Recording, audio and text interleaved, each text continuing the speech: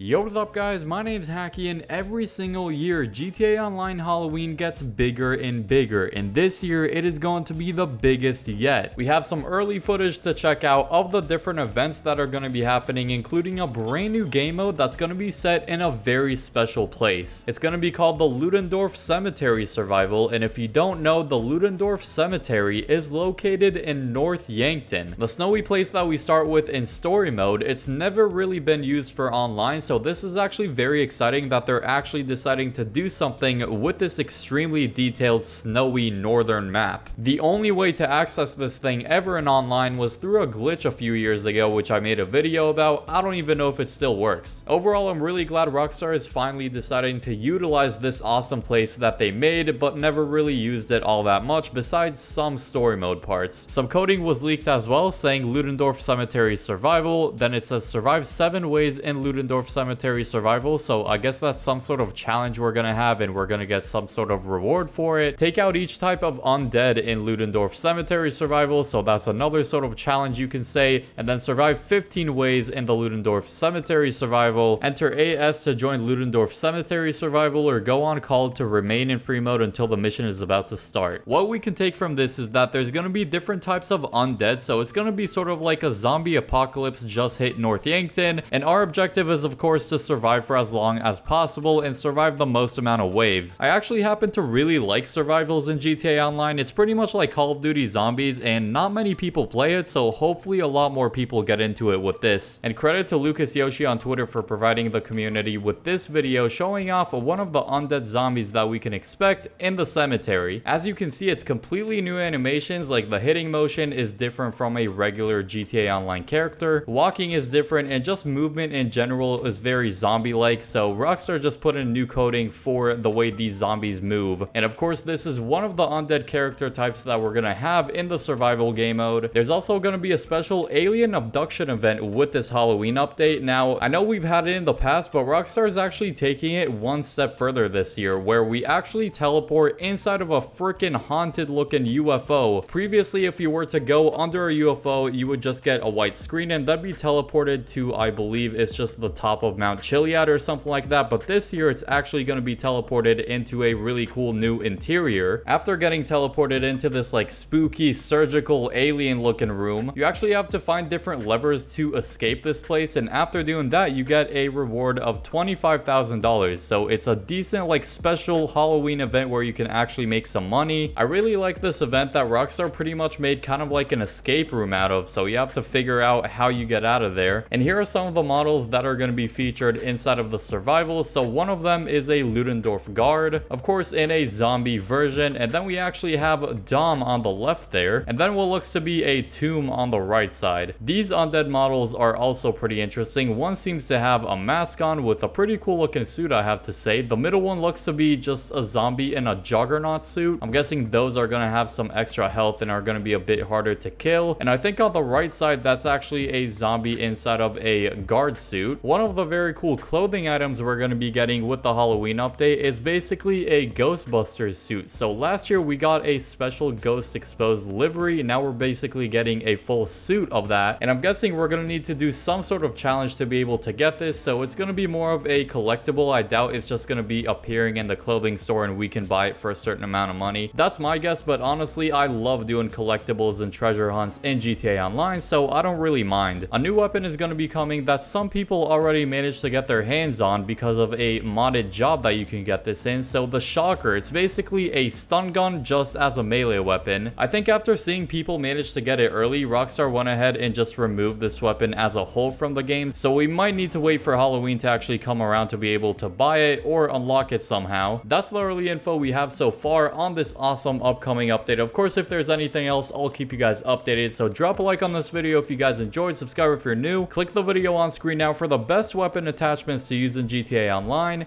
I hope you all enjoy that video, and peace.